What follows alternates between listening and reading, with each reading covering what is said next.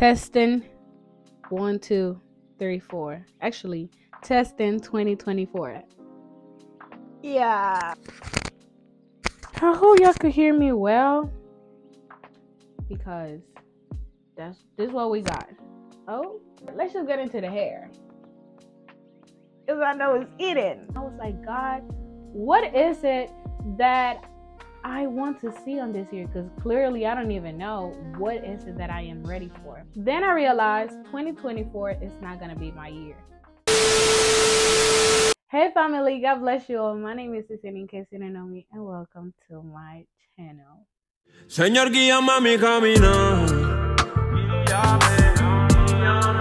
Solo quiero hacer tu voluntad. Yeah. As we all know, 2024 just started. This is not a vlog. This ain't no Q&A. This is a sit down and chit chat with your girl Isiani.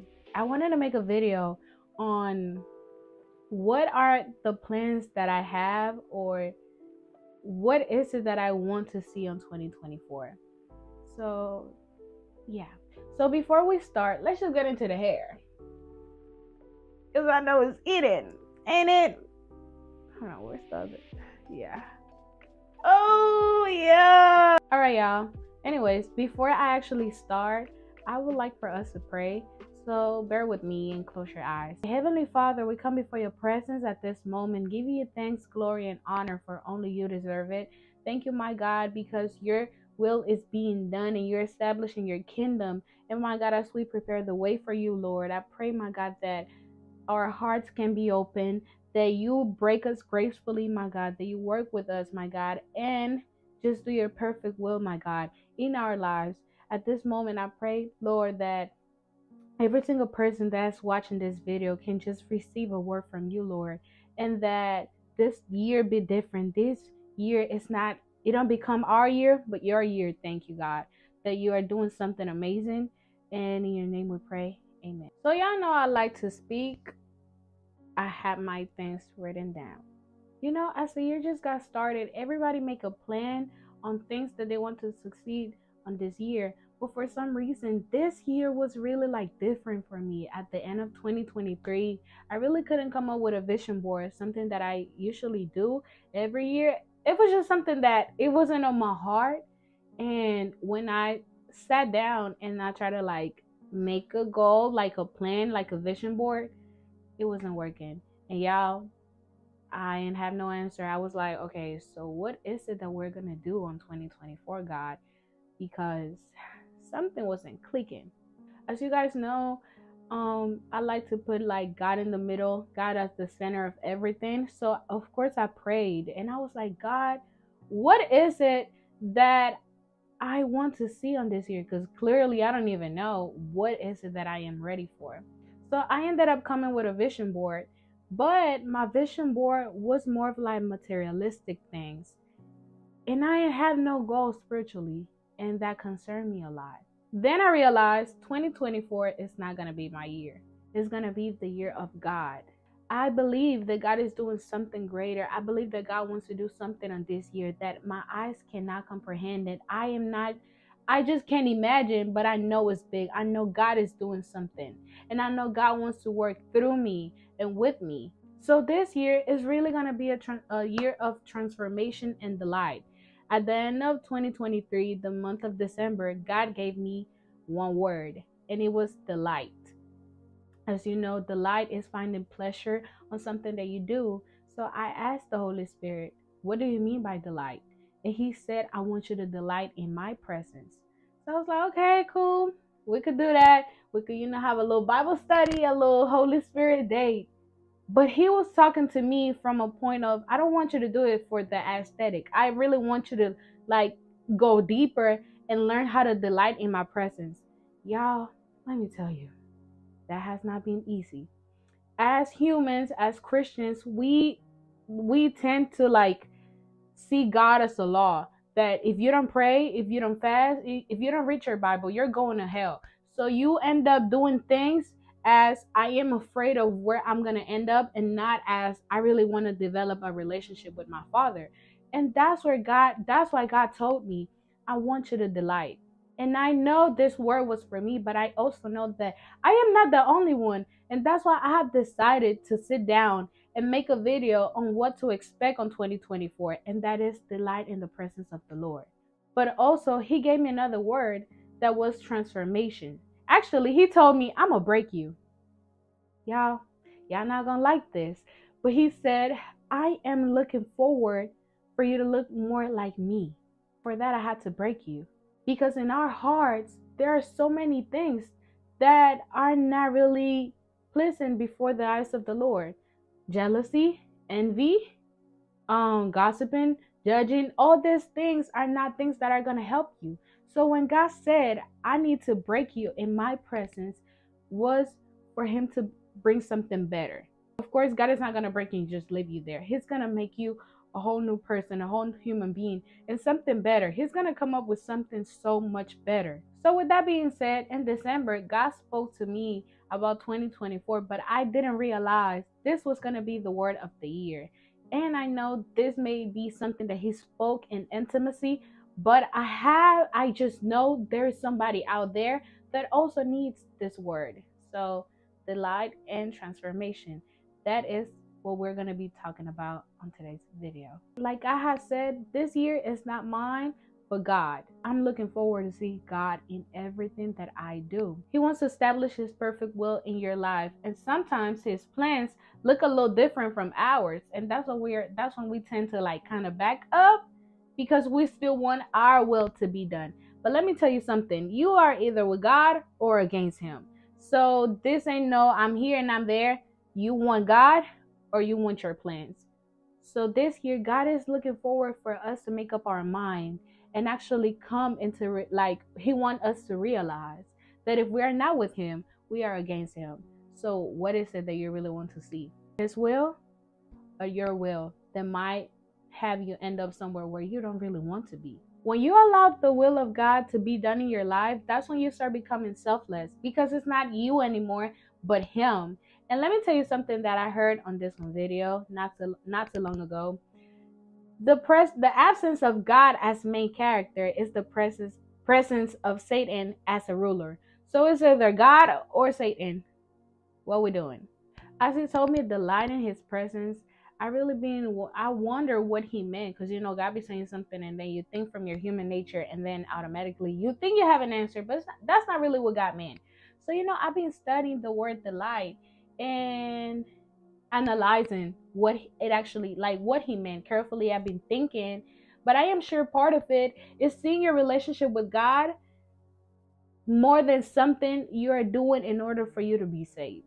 He wants us to learn how to delight in him and learn how to do everything out of love. A lot of us are Christians and a lot of us serve at church. And at some point, you start doing it because it feels more of like an assignment than a delight. And you have to understand that serving God wherever, anywhere, like you have to understand that it is a privilege. It is a privilege for you to serve. It is a privilege for me to be a worship leader. It is a privilege for me to be a mentor. It is a privilege for me to be a content creator. You have to see every opportunity that God opens, every door that God opens as a privilege, because you don't really have to do it. He is everything. We are nobody. And that humbles you. Wait, what?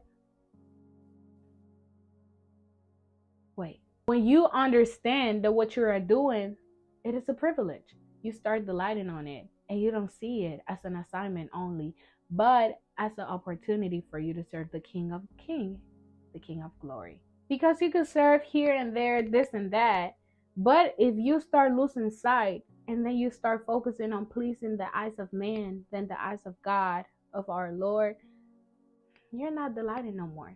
You start feeling that pressure of, I have to do this way in order for me to be okay with that person.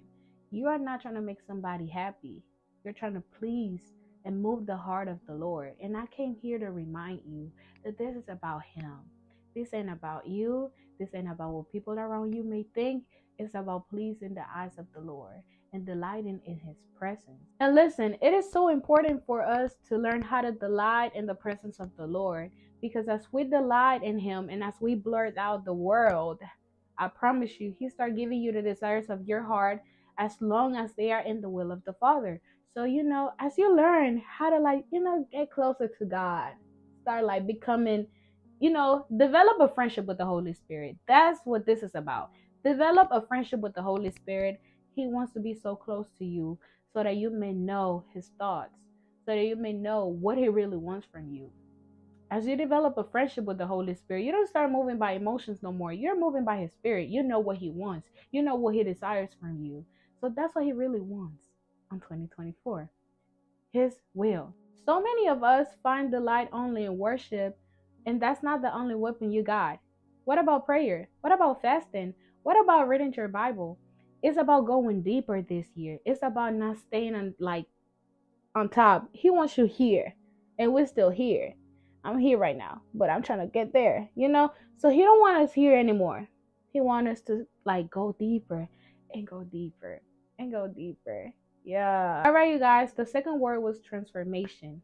Oh Lord, this word just be breaking me. Okay. As we start growing closer to the Lord, and as we start going deeper, you start looking more like him, but you also notice things that are not in God's liking. You're like, okay, but God don't like when I do this and I'm still doing it. You start noticing things about yourself that you didn't know before. Well, because you've been desiring God more and you've been delighting yourself in the presence of the Lord. And as you've been going deeper, you start seeing things that you didn't even know they were there. As you start looking more like Jesus, you also start noticing your fleshy flaws as well. And that's when we surrender it to God and allow his will to be done in that area of your life too. Because there are moments where when we know that, okay, I'm kind of judgy. Oh, I like doing this. I'm a liar. You kind of want to back away from, no, stop. Don't, this year, no backsliding. You're going to remain there and you're going to be honest with God and you're going to tell him, I don't know why I keep doing this. I don't know why I keep lying and you don't like liars. So when you start being honest with God, that's when his love comes in. And let me tell you something about the love of God. His love overwhelms us. His love takes over us. And his love is fire. And what the fire does, consume. Because we are under his blood, there is no more condemnation. So please don't allow the devil to play you and make you think that you are not enough, that you are somebody who's not. Of course, we're not worth it of everything God be doing for us. But don't let the devil play you. Please do not let the devil play your mind, because what he wants you to believe is that you're nobody and that God don't love you. And he sent his son to die on a cross for us. So because of his blood, there is no more condemnation. He got nothing to say. Please, he got kicked out of heaven. Let's just start with that. How about that? How about them apples? But let me just elaborate this revelation that I got not too long ago about the love of God. God called us to do everything with love, but he also, he's love. He is pure love. God is our friend. He's our father. He could be our judge. He's everything we need, everything we want, and everything we could think of and more. So one of the things that I had to learn is that the love of God takes over. It surrounds us and he overwhelms us. So when we start going deeper and we start feeling the love of God and we start noticing things about ourselves, there is a fire in your heart that it just starts consuming everything. Everything is in your heart. From your heart, you speak. So whatever is in your heart that's not it don't please the Lord, his same fire consumes it. So you just gotta come to God as you are and allow his will to be done. So his fire starts consuming and consuming until he removes it all. And you are being branded with the blood of Jesus and his fire. So as you are being branded and marked by fire, he's he's consuming you. You can never be the same. I don't know nobody that's been consumed by fire and they still the same. I don't. When you have a real encounter with God, when God starts transforming you, breaking you gracefully, you're being gracefully broken, you can never be the same. His fire is doing everything that you ever need and anything that you can ever think of. He's doing something new in you. And that's when you become a new creature, a new human being. He do it all. He really does it all. It's all through him, for him, and by him. Y'all, the word of the year is transformation and delighting in the presence of the Lord. So now you understand why this is not my year. This is the year of the Lord. He's doing something. And I know he also wants to do it in your life. So please let me know if this word was also for you. I can't wait to see what 2024 brings. Let me take that back. I cannot wait to see what God is going to do in 2024. The year don't bring nothing. My God does. So I pray that you have a 2024 where you learn how to delight and you learn how to let the will of God be done in your life. That you let God transform you and make let him come up with the best version of you, because you haven't seen enough yet. You haven't seen what he's able to do it. You've seen just a little glimpse of heaven, a little glimpse of his glory, a little glimpse of I got hair on my eye. A little glimpse of his presence. But this year, oh yeah, we're preparing the way for the Lord. And every knee shall bow, every tongue shall confess that he is King of Kings, that he is Yeshua HaMashiach. And I am just so excited to see what God is going to do in my life and your life. So I pray that if this word was for you, that you learn how to hold it, how to take over it with so much authority, and that you allow God to do his perfect will on 2024. So familia, with that being said, let's pray. Close your eyes. Heavenly Father, oh, thank you. Thank you, my God, because I know it's you. I just know it's you. I know, my God, that you were the one placing the words in my mouth. I know that you were the one speaking, my God, to these people. I thank you, my God, for this family, for this community that are looking forward to please you, that are looking forward to just remain at your feet, my God, and hear you speak, my Lord. We want to move your heart this 2024. We want to be gracefully broken. We want to have a real transformation. We want to feel your fire consume us, my God. Brand us with your blood. Mark us with your fire, my Lord. We have a 2024 that we know it was only you. This is your year. My God, we get out the way, we move out, my Lord, so that you may do what only you are capable of doing. Lord, I refuse to have a 2024 where I am repeating a cycle, Lord. I pray that this year is different for me and that person watching this video. I thank you for everything that you are doing, my God, for everything that you already did and everything you're going to continue to do. Thank you, Lord, for this community. Thank you, my God, for everything. I just can say thank you. Thank you, thank you, thank you. And in your name we pray. We leave it all in your hands.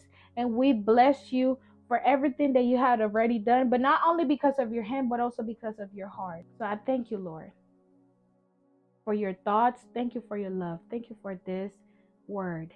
In your name I pray. Amen. Y'all know what to do. Comment, like, subscribe. Let me know. Share the video. Y'all know what to do. I love you guys, but God love us more. See you next time.